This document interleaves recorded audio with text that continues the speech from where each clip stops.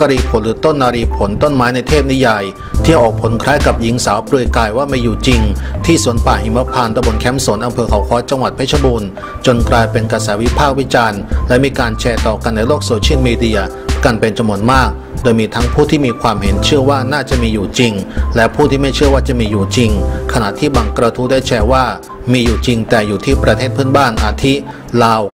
Seperti itu seorang wanita. Pohon yang diberi nama narifon itu tumbuh di hutan di Toshivan. Sejak dulu, pohon ini memang selalu menghasilkan buah berwarna hijau, berbentuk tubuh wanita, lengkap dengan kepala, mata, hidung, tangan, kaki. Menurut mitologi di wilayah tersebut, pohon ini diciptakan oleh Dewa Indra, ketika salah satu tokoh paling terkenal dalam kepercayaan Buddha, Sesantara Jataka, masih hidup bersama istri dan kedua anaknya. Saat istri Sesantara tengah berada di hutan mitos, untuk mengoleksi beragam jenis buah, ia diserang oleh pertapa yogis. Dewa Indra pun menciptakan 12 pohon narifon, untuk menyelamatkan nyawa istri Sesantara. Yogis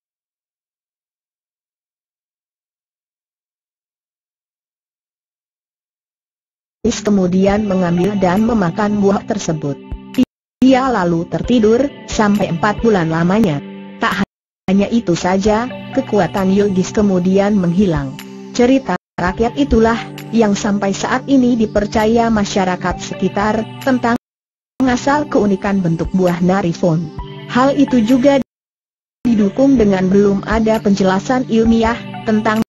bentuk dari buah tersebut.